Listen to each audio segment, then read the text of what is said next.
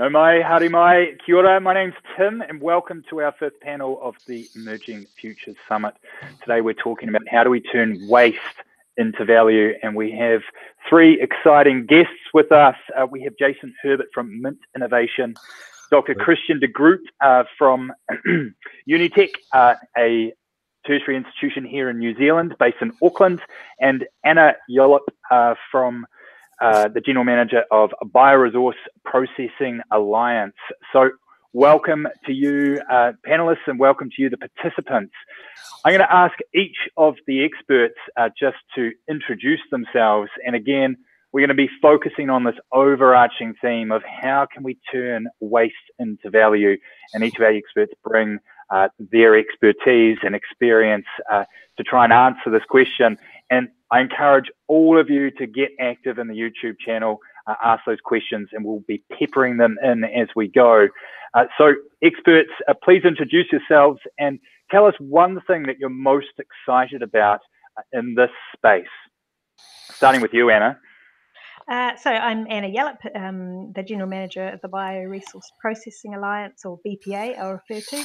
And we're a government-funded research and development fund, and we basically take biological byproducts and waste and secondary streams from the primary sector, so horticulture, aquaculture, forestry, dairy, meat processing, that sort of thing, and turn them into high-value products for export.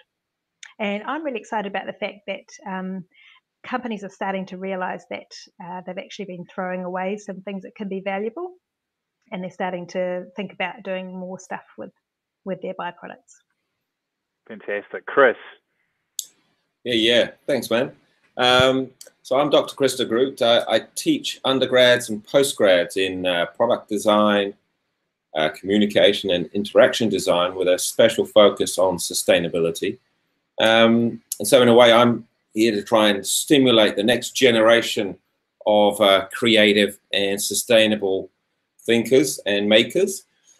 And the thing I'm most excited about is that the circular economy makes a whole new world of strange and exciting materials and products possible. We wouldn't conventionally think of using second, third, fourth-hand materials or other strange combinations when we're creating new consumer goods or industrial products. So, yeah, for me, it's kind of a whole new lease of life on the design industry. Fantastic. Cool. And Jason? Hi, so my name's Jason Herbert. I'm the Business Development Manager for Mint Innovation. Mint Innovation, we recover gold from electronic waste using bacteria. These guys that we use as the sponges to sponge up gold. I'm most excited about our tech because our tech is a pretty next generation. It's the future. We're using bacteria to grab gold and precious metals from a waste stream is pretty freaky and scary, but we're doing it. So that's what I'm quite excited about. Fantastic. So I hope you agree, participants, we've got the right people at the table to help us answer this question of how do we turn waste into value. And Chris, it would be great if you could frame up this, I guess, what is the circular economy? What is turning waste into value? What does that look like? Awesome. Yeah, thanks for the question. So yeah, the circular economy, most people hadn't heard of it until maybe a year or two ago. It's effectively the new way to, the more advanced way to start thinking about a sustainable economy for the future. And in a way, it's a little bit complicated. Hopefully you guys out there are reading this definition. This is your kind of classic Wikipedia definition of the circular economy. And I guess the most important thing to get from this slide is that we're trying to minimize any kind of wastage and any kind of pollution and create the most efficient and effective form of an economy possible. And that's moving away from the old style industrial economy. And in a way, nature left on its own is the perfect circular economy in that everything that is born, or that is all the new products that are made, the leaves and the flowers, they do a job, and then they fall off, and then they hit the forest floor, and they rot and they become nutrients and, in a sense, another form of value to another customer. Now, humans are never going to, well, not for the foreseeable future, are they going to get as efficient as nature. However, 3 important principles for us to remember when we're starting to look for ideas and or create new designs in this circular economy space are to design out waste, i.e. to get rid of it, and to try and design out pollution from our system. To keep as much of the products that we create and the materials that are in them, to keep them in use.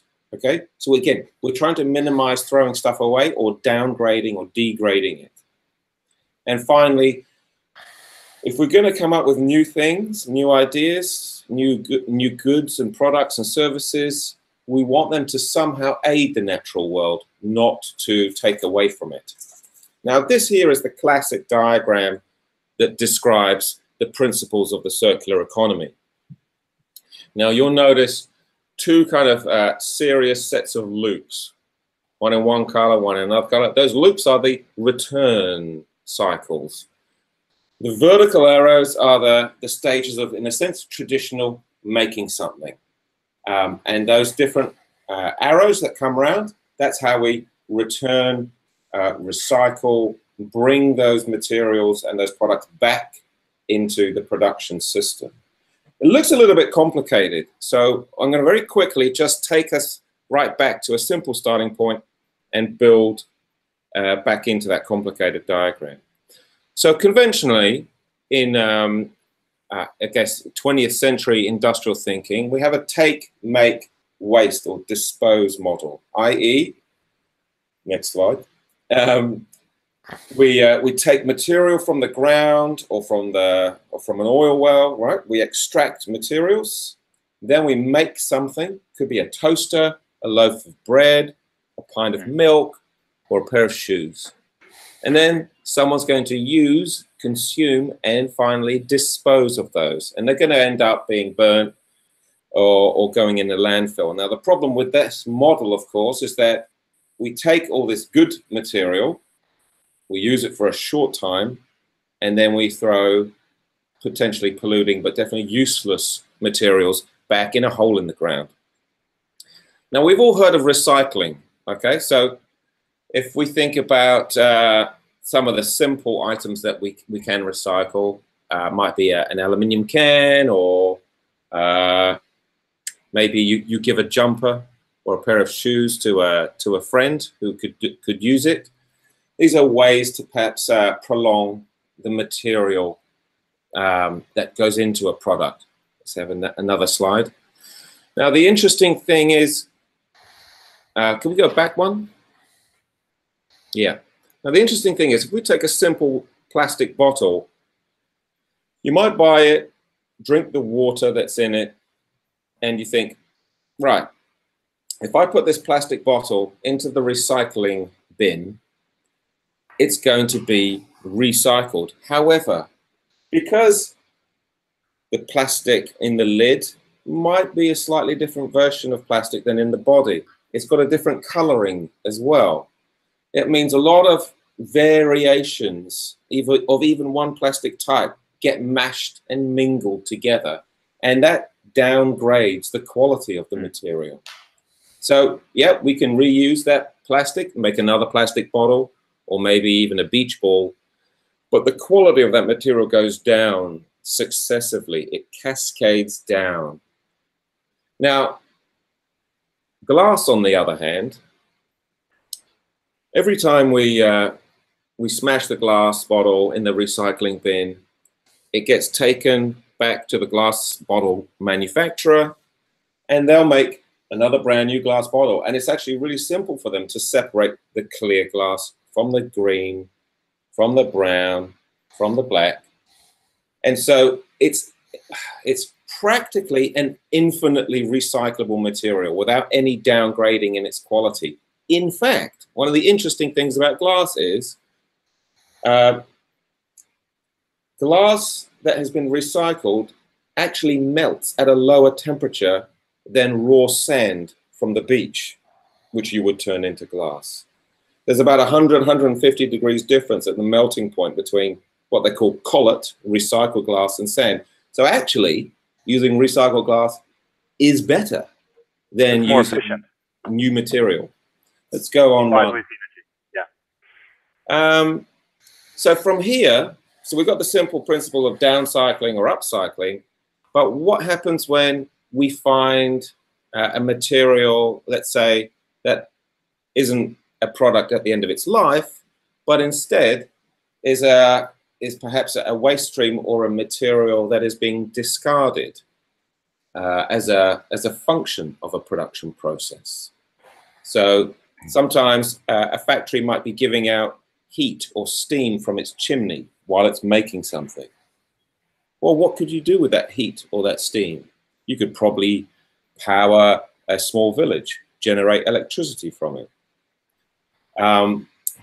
In the honey or beehive industry, the #1 product is, of course, honey.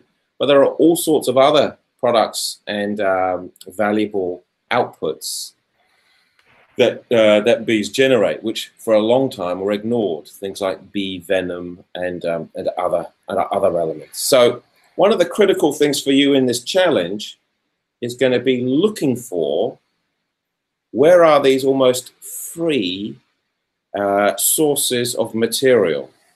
So it could be at the end of use, i.e. being recycled up or downcycled, but it could be a waste stream or a byproduct of an existing process. And maybe that's somewhere in your local vicinity, in your geographic area. And you can then do something with that byproduct or that waste stream. Anna, do you have any good examples that you might think of at that juncture of a product that's come from a waste stream? Yes. So one example is we're working with a company who takes organic matter, whether it's food, could be brewery waste, could be horticulture waste, any number of things, and breeds black soldier flies to eat the organic matter. Then you harvest the larvae and it becomes a protein source. So that's a really useful way of getting rid of a lot of landfill waste that probably would either go to landfill or go to stock food for animals, and then create a product out the other end. That's one example. Yeah.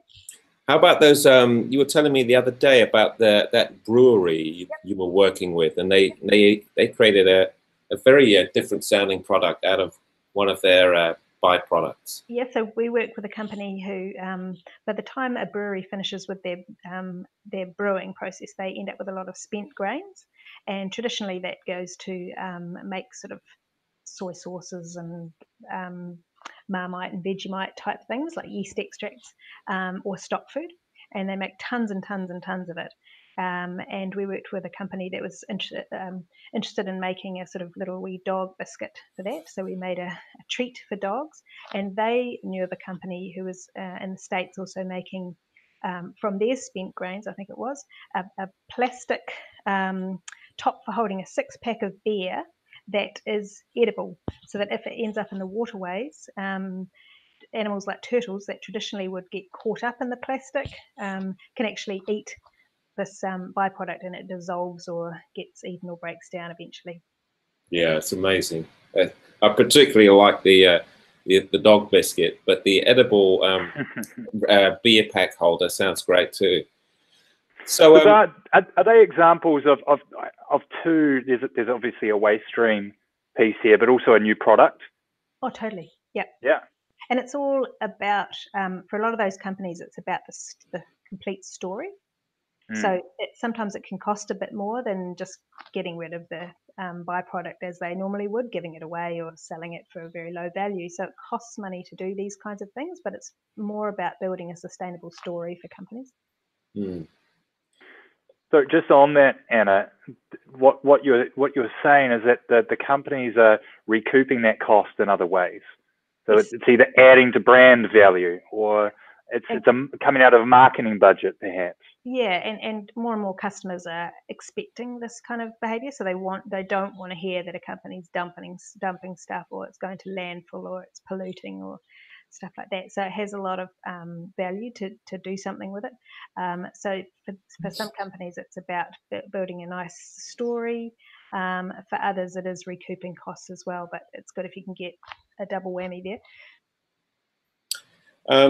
So on this slide, I just wanted to also identify for all our participants that most of the time when we talk about the circular economy, we're looking at tangible products and services and processes that keep energy and materials flowing around the system.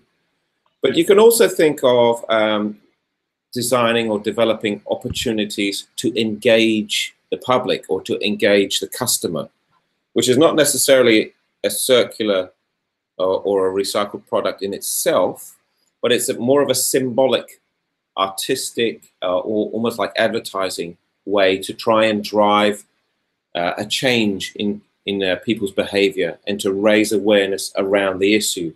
So I've just put here those classic recycling bins with their very colorful flags. Those we're starting to see them pop up everywhere, and they really are a way to help remind people that they've got a duty to do something with the packaging that they're consuming. And so I've highlighted that in green. But we can also think of other places in the system where we can do some form of communication, art, sculpture, an event, anything like that, a form of engagement which helps raise awareness in the wider kind of public arena around their role in recycling, reusing, and what have you. Now, just very quickly, just to return to this circular economy diagram, there's one other thing that's quite important to remember, is that for materials and resources and products to be able to return back into the system of human manufacture and consumption, we can't afford to mix natural and artificial materials. We can't mingle them up. That's when we end up with what we might call Frankenstein products. If you think about, let's say, the soles of your shoe, perhaps, or a soccer ball, you've got a situation where you might have fabric, rubber, plastic, cotton thread, all glued up into kind of one lump. And you can't very easily peel those things apart anymore. And because you can't peel them apart, you can't recycle them very effectively. They just end up as chips to stick under the tire on a motorway if we're lucky. So remembering to either just work with the biosphere, just with the technosphere, that's artificial materials, or to at least recognize that we need to separate them at the end of the product's life cycle. That's really important. One thing that's coming up from the participants, Chris, is this example of how to use old car tires. And one of the participants is saying, well, car tires make a great vessel for packing earth into and building houses from. So is this an example of, I guess it's not a mingling of the biosphere with the technosphere, but it's, how would you treat that example? That's quite intriguing. I was actually going to bring up a slide with car tires in a slightly different way, but in situations like that, I guess it's still possible at the end of the life of the house to wash the adobe or the clay out of the tire and put the tire in one pile to be reprocessed, and put the clay or the earth in another pile. That's possible. Now, one of the interesting things about car tires is that in many parts of the world, it was deemed a really good idea to shred and chip car tires and recycle them, because it's a big problem, car tires, okay? We've got mountains. To shred them and turn them into the kind of bouncy surface for children's playgrounds. But of course, car tires have usually spent the better part of 100,000 kilometers in close proximity with other car exhaust pipes and all the dirt that accumulates on the road. So it turns out that if you want to give children cancer, the best thing to do is take them down to a playground which is made of old car tires. Right. So we also have to be a bit careful about the materials that we recycle and reuse. Interesting. So again, thinking, it's one of the themes that's coming out through the summit is this idea of having to think more holistically about the product or the opportunity, and think upstream but also downstream in the life cycle to ensure that we're not doing any unintended harm. Indeed, that's very true. Jason, can I invite you to share your perspective and the story behind Mint? Absolutely, I'm more than happy to, yeah. So in Mint Innovation, we are pioneering a world-first technology where we recover gold from electronic waste from printed circuit boards, waste printed circuit boards, without cyanide, and we use microbes to do that. I'll build the story. $142 billion worth of gold will be dug out the ground this year alone. 20% of that is used in your electronics. And each and every one of you over 10 years will discard 2 kilograms of gold through your electronics that you use. I know, it is unbelievable. So unfortunately, as Chris has alluded to, that there's actually no real way to recycle electronic waste or printed circuit boards well. There's 3 options for them. One is they go to landfill, where they leach into the ground, they leach cadmium, lead, all this toxic material. The second option is they go to the illegal trade, where they're traded illegally. They go to developing worlds like China, Africa, all over, where they get burned, they get put in acid baths to recover the gold out of them. And the third, with a small minority, go to these massive mega smelters, which require hundreds of thousands of tons to just remain profitable. And these smelters are throwing up all sorts of dioxins into the air and polluting where they are. And they're also very expensive. So only 5 or 6 smelters in the world can actually process electronic waste correctly and have the necessary technology to do that. So next slide, please. So what we aim to do is we want to build plants that are essentially based on our technology using bacteria to recover the gold. And these plants we built at point of collection for electronic waste. So Melbourne, if we build a plant in Melbourne, that will recover about $30 million worth of gold per year. If we scale up a plant and go to California, for example, we'll be able to recover $300 million of gold. And these plants are really cheap. They cost $5 million to build, $20 million to build for a bigger one. Next slide. So the technology that we're using is we're actually using bacteria as these sponges to go into solution and kind of as if absorb the gold and wear a gold jacket around themselves. And bacteria, they have done this for billions of years. It's theorized that in the beginning, when the Earth, like 4 billion years ago, was moving around through all these asteroid fields and gathering all these heavy metals, gold being one of them, bacteria had to figure out a way to actually clean its environment. And one of the ways it did that was to bioabsorb metals. And just so happens we found the right one that bioabsorbs gold. So kind of as a business, next slide, please. As a startup, essentially what the microbes do is they go into very low concentration solutions where we've kind of ground up our electronic waste, the printed circuit boards, and they concentrate it up 1,000 times. So from 10 ppm to thousands of ppm, they wear this gold coat. And essentially, Jason, is parts per million, right? Parts per million, yeah. And concentrate up at 1,000 times to a point you can actually recover it. And this is novel technology, and novel technology means we can patent it. So we've patented it and built a very strong patent portfolio around this technology, which allows us to essentially, birth the circular economy for an area that doesn't have it right now. Next slide. You're like modern day gold miners, Jason. I think alchemist is a better term for what we're doing, because we are taking waste to gold, essentially.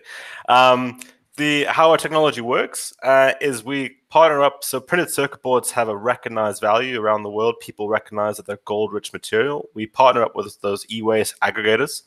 Then we grind up the waste into a fine powder. And then we have a recyclable solution that goes into, and we essentially strip all the metals off. We have 2 different leaches that we do. And we use recyclable solutions so we can use the solution over and over again without having to discharge it. The first stage was we get all the base metals like your lead, cadmium off the plastic, and then we're left with gold-bearing plastic, and then we essentially create a lixiviant out of that with some more solutions, and then we contact our bugs to that, and the bugs gain this purple color, and that purple color is what gold looks like in nanoparticulate form. So that's the wavelength that gold gives off in nanoparticulates. And then we burn off the bacteria. Don't feel bad for bacteria. They don't feel it. It's very quick. And then we're left with nuggets like this. This nugget was recovered today from 10 kgs of waste that we processed in our pilot facility. And we also recover copper as well, and that's recovered from today. Next slide, please. Sorry, next slide. Oh. So the kind of the cool thing with our tech is actually it's high tech, but it's low tech in its operations. And we want to build the kind of these plants that look and feel like microbreweries. They're simple vessels. You can build them anywhere in the world, build them quickly, and they're cheap to build. So, at your hometown, we could build a mint plant and start recovering valuable metals and close a vital economy loop for you, a circular economy, and actually bring metals that you may not have in your area. We're essentially, in case in point, so when we have a plant built in New Zealand, we'll be able to offset 12% of copper imports from New Zealand alone per year, just from the amount of copper we're able to recover from electronic waste. Next slide. So so where we are now, so we're a startup, so we're kind of gearing up to go full scale. We've just raised $5 million to build our first commercial plant here in New Zealand. That commercial plant will process 200 to 500 tons of electronic printed circuit boards per year, recovering about 40 kgs of gold. The next iteration of that is going to be a commercial plant which will process 3,000 tons, and that will recover 600 kgs of gold per year, 600 tons of copper, and 60 kgs of palladium. Next slide. If there is a next slide. Yep. So the idea is that because we're so simple, we're going to take over the world, and we're going to build a plant near you, hopefully soon in the next 5 years. And the most important thing about this is that we are recovering valuable metals that, copper, a big part of our circular economy is copper. And in 100 years' time, copper will be stripped out from every single mining area in the world. There actually will be no copper left. So we have no choice but to get better at recovering it, and we recover it. And we'll be able to recover it at your doorstep. The final slide, I believe there's one last slide.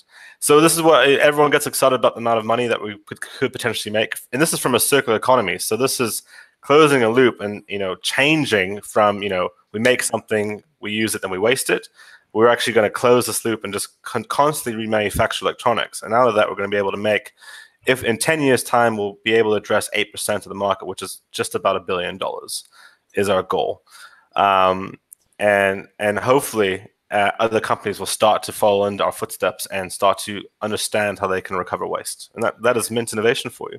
Fantastic, Jason. As a source of comparison, what do the financials look like for a gold miner or a metal miner? Like, how do you compare? So a metal miner is going to have to, like if they want to go mine gold, they have to, it's all very dependent on the gold price. They have to go and find massive amounts of land. So, gold mine is going to set you back 400, 500 million. That's before you even get into, the capital equipment you need to mine it. And if the gold price changes overnight to say, goes down 3 or 4%, you have to close the mine down because that's it. Your margins are so tight because all the different equipment, and at the end of the day, you still need cyanide to recover gold from mining. And for it, we've run some numbers, and for every ton of printed circuit boards you recycle, electronic waste you recycle, you offset about 30 tons of carbon monoxide from mining. Right. So it makes sense. There's actually enough material out of the crust we actually don't need to mine anymore. Wow. Okay. So, I mean, there's not only is there the financial opportunity, but there is the climate impact Yes. contribution. There's this social kind of recognition of limiting the downstream harm of cyanide being used in local environments and the impact it could have on people and farmland, etc. So it strikes me that, back to Chris's opportunity diagram of waste product, byproduct, or new product, there are so many examples. And Anna, I'd like you to perhaps start to elaborate on a few more of examples perhaps in the waste stream or the byproduct area? So we work with a whole range of byproducts. So to give you an example, there's a pest species of seaweed that's in New Zealand called Undaria, and it grows on mussel lines when aquaculture farms are growing mussels. And so when they pull up these lines that have all the mussels on, there's just meters and meters of this plant called Undaria, which is a real nuisance. So we did projects looking at what value could be got out of a nuisance species, so that the people who harvest the mussels can also get some value out of the Undaria. So it has some interesting bioactivity that people are interested in looking at. Other examples are things like bark from the forestry sector. So you have mountains and mountains of bark or sawdust that are made into just piles, and it becomes a bit of a problem, particularly if you have a fire, something like that. So what we've been doing is making biofuels, so making them into briquettes, which are an alternative to coal or cutting down firewood. So it's another alternative. They're long burning sort of materials there. Other examples are things like taking seconds from fruit from the horticulture industry. So some of the products aren't good enough to export overseas as a raw material. So you might take the seconds and make another product out of that, or it might be processed. Sorry, is there an example of taking the seconds and turning it into a product? Yeah, so things like kiwi fruit. So okay. Kiwi fruit is really well known for gut health. It's got interesting enzymes and things like that in it that are really good. So a big company in New Zealand, Zespri, they export the raw material of the kiwi fruit, and then the ones that aren't sort of up to scratch or look a bit funny, they go to other companies. Like there's a company called Vital Foods and a company called Energenics, and they basically make gut health products, so functional foods, based on those byproducts from other people. Can I ask Chris a question just around points of entry into, is the startup cost? Jason's talked about, new mining. There's this $500 million capital investment plus buying machines and all the, I guess, that capital required to get going. Is there a rule of thumb that says actually waste stream economies are easier to enter into, or is that not true? I don't know if they're always necessarily easier to enter into, because there may well be technical challenges involved that require some very serious expert knowledge or the invention of new processes. That mint innovation is a prime example of. However, I guess one of the rules of thumb is that if it's somebody else's rubbish that you can see some proverbial gold in, then it's likely that it's going to be very cheap, if not free. Possibly.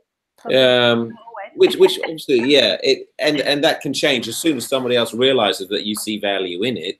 Then obviously they're going to want an exchange of value, or they'll want to share in that value creation. But certainly, sorry. Even if you just saunter or go for a kind of a wander around your local industrial area, or the kind of place where there's factories and other manufacturing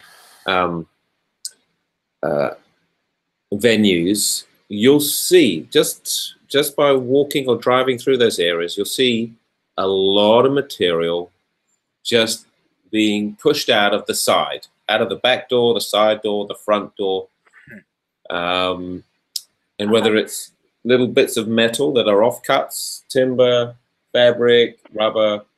So Chris, what you need to do is put your gold glasses on and start to see that waste through gold tinted lenses. Anna, you wanted to jump in there. Yeah, I think a challenge that we come up again and again with is that companies are in the business of making their primary product first, and then whatever comes out of that as a waste or a secondary stream never takes as much priority as the primary product. So you really struggle to get the resource in a company to give it the full focus, whether it's getting a product to market that's from a secondary stream, marketing it in the first place, doing the R&D. So this is a challenge that we come up against a lot, and that's where products sometimes fall down for us. I'm just talking about companies who have core products and then want to launch another secondary product. I'm not talking about companies who make their core product from other people's primary product, if you know what I mean. Sure. Okay. So are there any other challenges that, apart from potentially there's some new technology in Mint Innovation's case, you had to do the research and prove that the bacteria could scale and your process could scale? Are there other challenges from your experience, Anna or Chris or Jason, from your journey to actually make traction and get going?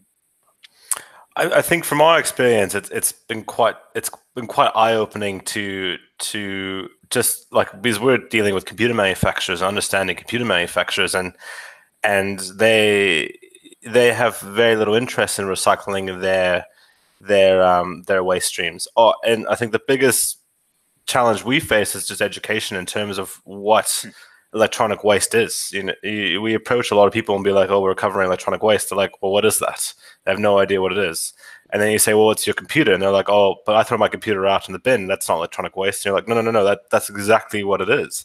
And I think the challenge that we've been we've seen the most is just, how do we tell people about the circular economy, and how do we make it so simple that people can understand that this is not a waste stream, this is a potential revenue stream? And how do we change the definition of a waste stream to a revenue stream, and convince people that there's actually value in that waste stream that you've called waste for decades. You've called this waste, but it's actually not waste, it's something else, it's revenue. So take, as Chris said, walk around your local industrial area and you'll see piles of waste. You know, what is the barrier to going up to that producer of that waste and saying, "Hey, can I grab that, please? Can I do something with that?" Jason? Yeah, it's, you know, as Anna was saying and Chris was saying, is that, you know, these are secondary products and people just want to get rid of them. And a lot of times people will either pay you to take it away, or they'll just be happy to be like, "If you want it, take it. Just I'll open up everything. You can have whatever you want and take it away." They're happy, you know. They'll pay for you to take it away. Exactly. Oh, go on, Anna. Yeah. I see some different things there, because I find at a research and development level, everybody's really happy to give you a few tons or a few kilos of byproduct. That is a problem for them. It's when you then want to commercialize it that it becomes challenging, because, as Chris alluded to, suddenly something that gets taken away for $10 a kilo, suddenly if a company thinks that another company is going to make $100 a kilo out of that, they get dollar signs and start getting greedy. So it can be a bit challenging there. And also, companies don't want to upset what they do already with their byproducts. So if they've already got a stock feed manufacturer coming and collecting it, for instance, they don't want to suddenly go, "Oh, this company over here is going to make lots of money with our byproduct. I'm going to make more money out of it. I'm going to send it to them," and then that company falls over, and then they've sort of, you know, been usurped the other people. So they really have to think carefully before they chop and change with what they're doing. Sure. Well, I guess and you're totally right, and I mean, those are what you might call commercialization issues. But in a sense, that's a nice problem to have, because by that point, you've taken some kilos, some hundreds of kilos of waste. You've developed a prototype. You've figured out the systems by which you can either remediate, clean, harvest, and re-engineer that into something of value. Now, if that organization doesn't want to deal with you because it's going to upset their current system, then then the likelihood is that there may well be another organization who has a similar form of output somewhere else. If not in your country, then certainly somewhere else in the world. But yeah, I think if people can identify what opportunities, or at least either the issues that are out there, or what other material opportunities exist, then that's one place to start. In some ways, it's much more difficult to start by to what you might call start with a high-level approach, which could be, let's say, I want to design some clothing, and I'd like to do it in a circular economy style way. Because what you'll then need to do is to start figuring out, well, you have to go back down to the bottom up thinking, go, well, where am I going to get materials from? What color are they? Orange? Oh, well, I don't like orange. So in a way, it's you've got a tension between top-down thinking and bottom-up thinking. Can you expand on that? And perhaps Anna or Jason, you want to jump in with some examples, because this is really the points of entry to the problem. We've spent a bit of time thinking about just looking around and looking for piles of waste. Are there any examples of where, top-down or end state thinking has worked? Like Jason, in the gold case, did you start with, hey, we want to produce gold in a more sustainable way? How can we do that? I think it's our idea stemmed from a company. So we are our company started off after a company left New Zealand called Lanzatech, and Lanzatech did something very similar, which is they use microbes to turn waste steel gas from gas mills, carbon monoxide, into ethanol. The first Virgin Atlantic plane is about to take off with their fuel that's been converted into jet fuel. So they've got fuel that's been essentially from a waste gas, gone through from a fermentation process of microbes, turned into ethanol, and then turned into jet fuel. Wow. And I think from that perspective, they started with an end product of like, what's something we can sell, a commodity, and that was ethanol, and what's a waste stream that may potentially have ethanol. And they were like, well, carbon monoxide can go through fermentation to become ethanol. And Mint approached it very much the same way, which is, what's a valuable commodity, and gold is the highest one. And what's a waste stream? Electronic waste printed circuit boards, they've got gold in them. And then what technology can we develop that essentially gets that value and recovers that value into gold? So I think kind of the way to think of it is if you find a final product, if you will, that's got some value to it, trace it back to a potential waste stream and see what it would take to become that product again.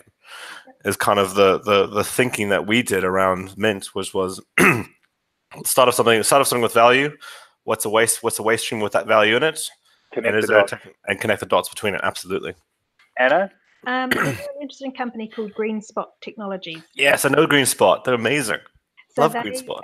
basically they use a fermentation process, and they saw that there was a lot of what's called pomace, so basically waste pulp from the fruit and vegetable processing industry. So if you're making fruit juices or products like that, they're left with a pulp, and it's very nutritious still. So using fermentation, they got all this tons and tons of pomace, and they turn it into, it looks a bit like a flour. So it's ingredient basically, and it's low sugar, high fiber, low GI, low fat, sort of alternative that can be used in sort of baking, smoothies.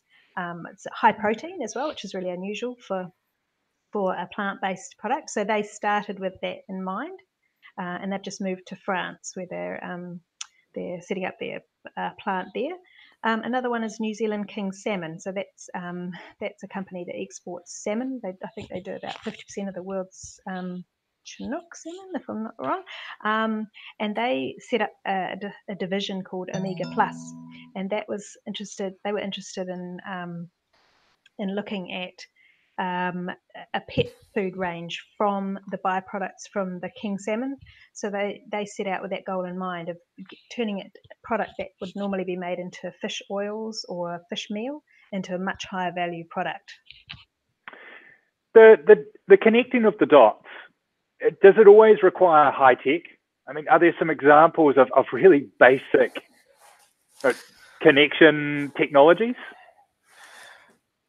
Oh, trying to think now.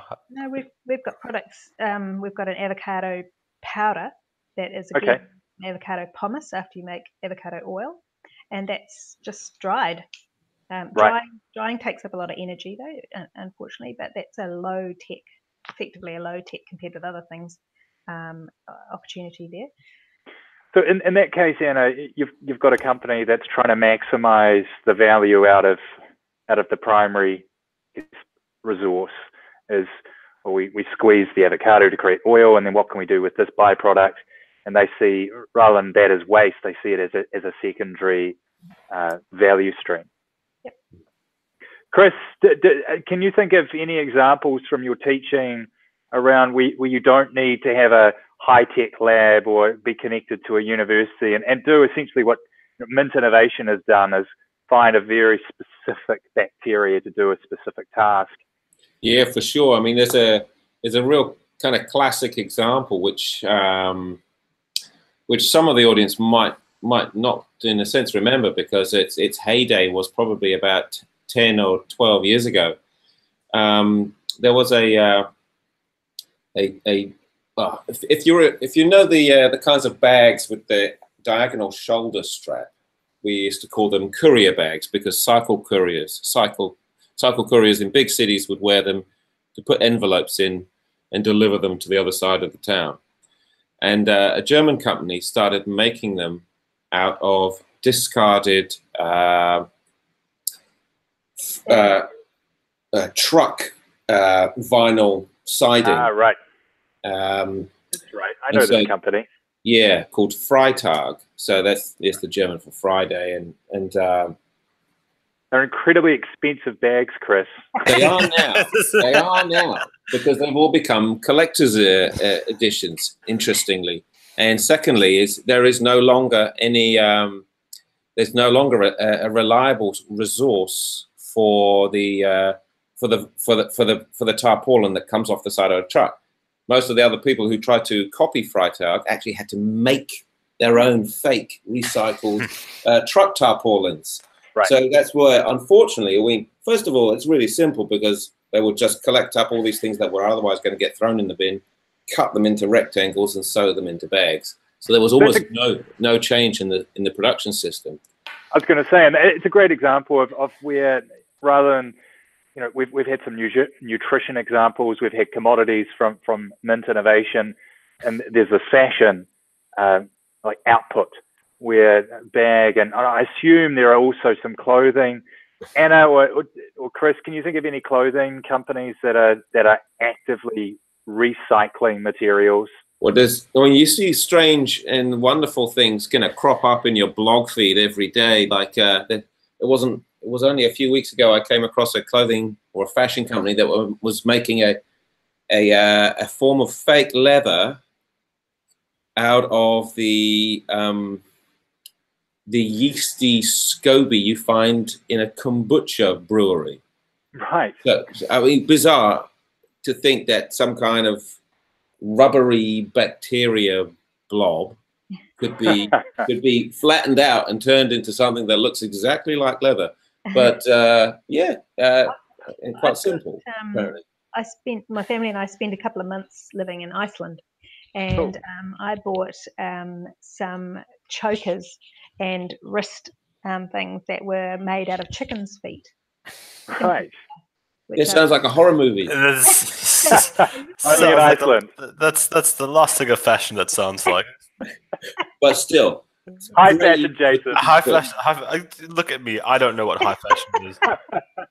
Just high vis. High vis. Yeah, exactly. Yeah. One question that's come up here is, and this is more of a recycling, but actually just taking old clothes. Has anyone just taken old cotton and turning that cotton into something else?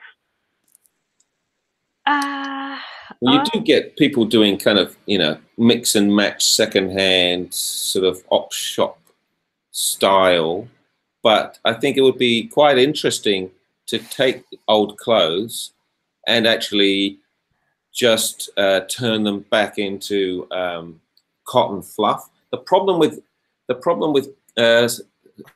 used clothing now is that with the advent of fast fashion, there's so much used clothing available. It is no longer worth collecting it. Right. It has no monetary value as a raw material in the first instance, which is great, which means it's free. But at the moment, it's too much of it. It's filling up warehouses around the world, and there's not enough ideas to do stuff with it. But actually, so that's a great idea. Yeah, that's a really good idea. And of We've course, got it gobbles up so much water. This is cotton. Cotton gobbles up a lot of water, Chris. Yeah, it takes a very significant proportion of the world's water supply. So this is where we get these relationships between our big wicked problems, and that by actually taking a waste stream or a circular economy approach to problem solving, it's one way to actually contribute to reducing our impact of climate change, mitigating climate change. And with the events that are happening in the world at the moment, these big storms that are brewing, looking at these problems as opportunities, one, to fundamentally make some money where there is an opportunity that no one else has seen, but also contribute in a meaningful way to reducing our impact is massive. Now, look, we're coming to the end of the session, and participants, please get your questions in there because we would like to get some of them answered. One of the questions from earlier in the session panel was around just building waste, and this, when we build our buildings, there is inevitably, I'm building a house at the moment, and there is so much waste that comes off the site. Is anyone doing anything with that waste? There's a company on the radio the other day. They're doing deconstruction of houses instead of pushing stuff. So it's just started, and they'd like to get, within 10 years, they'd like to really scale it up and get teams of people taking apart houses and recycling them. Yeah, I mean, I think we're seeing all the early signals that the construction industry it will need to be doing something very significant in the near future. There was an analysis of the Australian construction sector as a career pathway just a month ago, and it identified that demolition people in Australia are the highest paid form of builders in the construction sector over there. Why is that, Chris? Weird. Well, I guess those guys have got to knock stuff down real fast and just and get it out of the way as soon as the developer says, right, let's go. So they're working in very dangerous conditions, and they have to deal with all this stuff that typically no one wants. Right. I think once you get to the point where the pain is enough for companies in terms of regulations or costs, they're just going to do what they do. So in time, if the regulations are such that it is just too expensive to just keep dumping stuff, that's got to change. So what you're saying there, Anna, is that at the moment, our economy allows us, and we talked in the climate change and even the social change panel around externalities.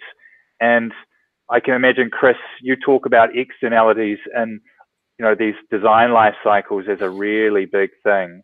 And our regulations allow for us to essentially ignore the waste. Yeah, it's not part of a designer or an architect's scope of responsibility, really, at the moment. Although, interestingly, of course, in Europe, if you're designing a battery-operated product, it is now your responsibility, and you will have to take it back from the customer or make that option available. So right. We're starting on the legislative side. Yeah, that's the WEEE standard. Yeah, so Europe's kind of the gold standard for regulation when it comes to, you know, retaining resources or recovering resources, and their kind of viewpoint is that if it's manufactured by a company, that company is responsible for the end of its life as well, the EOL. And so in Europe, companies have to, manufacturers who import it actually are responsible for collecting it and discarding it safely and breaking it down and recycling it. But what we're finding, especially at Mint, is that people, because it's so expensive to actually go through the whole process of collecting it, they just put it onto a container and ship it abroad to the developing world just to get rid of it. So regulations are part of the answer and part of creating pains around companies, but some companies aren't going to, they'll find ways around the system, as some companies will, and people will. And so that's when innovation has to come in. That's when you have to be innovative and find out a way, okay, the regulations are there. How can we be innovative to actually, you know, make this economically feasible? Because when you make it economically feasible for companies, that's far more attractive than the regulations. Absolutely. Absolutely. Look, we're gonna end on a surprise question for the three of you. If you were to put yourself into the participants' shoes and you had 10 days to work with a team of diverse people from around the world, what would you be choosing to work on around waste stream and circular economies? Jason, do you want to jump in? Yeah, I'll jump in. I would, if I were in your shoes, the next big thing is lithium batteries. There's currently no real way to recycle them, and it's going to be a massive problem in the future because everything around you is powered by lithium-ion battery, and cars are powered by them, and they're notoriously difficult things to recycle because the lithium is somewhat got quite explosive properties to it. So if I were in your shoes, I would absolutely love to find a way of how do we, even if the technology doesn't exist yet, what are ways we could start to think about how do we recover lithium from the waste streams we're generating today? Because that will be the next issue we have to deal with in the next 5-10 years. That's a great one, Chris. I'm going to cheat and have two. The first one would be we've already kind of identified that cotton and or used clothing. That's a great one. That one. Yeah. I'm really just to see that one. Yeah, but I think I'm really excited about some of these current initiatives to sending out autonomous drones into the Pacific or other oceans that collect up all the throwaway and waste polluting microplastics that are out there floating around and ending up inside seagulls. So designing those kinds of devices that scoop all of that stuff up on the beach or in the sea, that's cool. And then what do we do with it? That's the question. Yeah, I think that must be fascinating because a lot of that plastic's probably quite sort of broken down and maybe a little bit old. What do we do with it? It's got to be something interesting. It's a good question. I like that. Anna? I don't like food waste across the board. So anything that you can do to reduce food, because all the work that goes into making it in the first place, the energy, the water, time, money, is good from my perspective, and there's a demand for it, of course. So healthy, nutritious food from my perspective. And I guess if you go looking, look for things that either save companies money or make money for companies. And I think it's part of the problem. Sometimes we get, sometimes I talk to people who are like the sustainability people in companies, and they're almost quite awkward about talking about making money from byproducts. And I go, but be proud about it, because you're never going to sell it to your company's board if it's just a sort of a nice idea. If you can save money or make money for a company, you've got far more chance of making it happen. Fantastic. We're going to leave it there. Thank you so much, panel, for joining us and taking us through such an interesting discussion. Participants, there's so much material in this conversation, but also online, to really prompt your thinking and problem solving. get into Slack with your teams and really start asking that question around what are the opportunities just in your local surroundings to start looking for waste and turning that into value. We'll see you again in an hour for our final discussion on cultural diversity and how that can be so useful for problem solving. Kia ora, thanks very much, and we'll see you shortly. Bye. Bye. Ciao.